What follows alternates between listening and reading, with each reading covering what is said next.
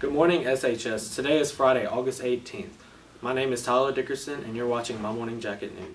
Crown Club is a project through Junior Auxiliary. It is a service organization made up of ladies in their freshman through senior years of high school. The club serves the community in order alongside the women of Junior Auxiliary to benefit the children of Oktibbeha County.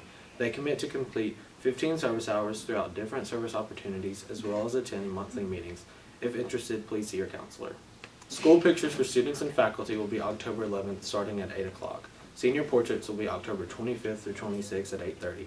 Makeup for senior portraits, faculty, and students will be November 28th at 8:30. The 2016-2017 Yellow Jacket yearbooks are in. Please see room 100 if you did not get yours. A limited number of extras is available for $60. The August-September ACT workshop has been rescheduled for October 14th and 21st due to the lack of registered students and the lack of time for late registrations.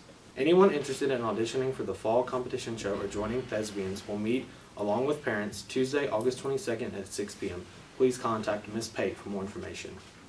The robotics team kick off their season on Saturday at Raspet Flight Lab. There will be a French Club interest meeting August 23rd at 7:50 in room 221. Please contact Ms. Morgan for more information. And now to Joe Poole with sports. The Jackets take on Knoxville tonight at Macon. The game starts at 7 p.m. Wear your favorite jersey to support the Jackets. The JV volleyball team travels to Brandon on Saturday for a tournament. The cross-country team will participate in Hannah Pote Run for Education on Saturday, August 26th. Tryouts for the bowling team will be held September 7th. The bus will leave from the tennis courts at 4 p.m.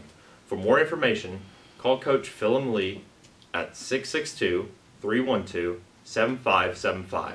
Bring completed physical and permission form. Catch us next time for the latest news in the Jacket Nation.